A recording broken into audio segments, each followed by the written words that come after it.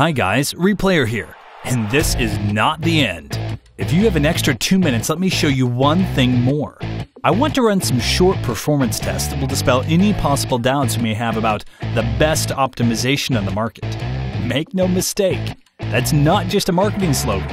It's 100% true. So let's dive in. Here is our example footage.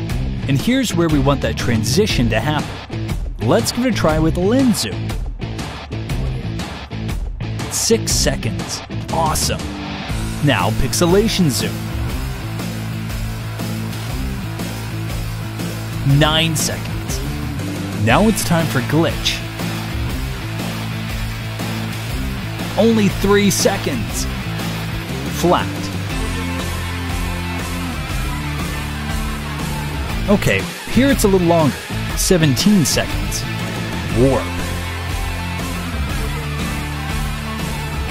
Less than 2 seconds. Light leaks. 3 seconds. Okay, I guess you've already got the idea. Render is really fast. Obviously, you will get different results when you render on different hardware, or if you try a 4K video instead of Full HD.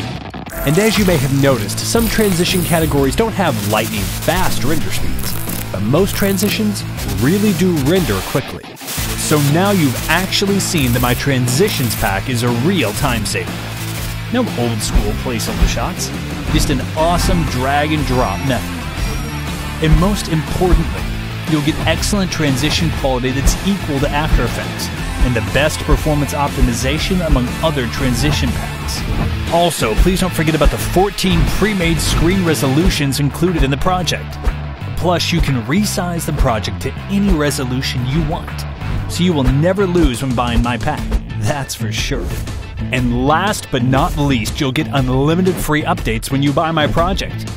My pack started with only 100 plus transitions, and at the current time, it's more than 700.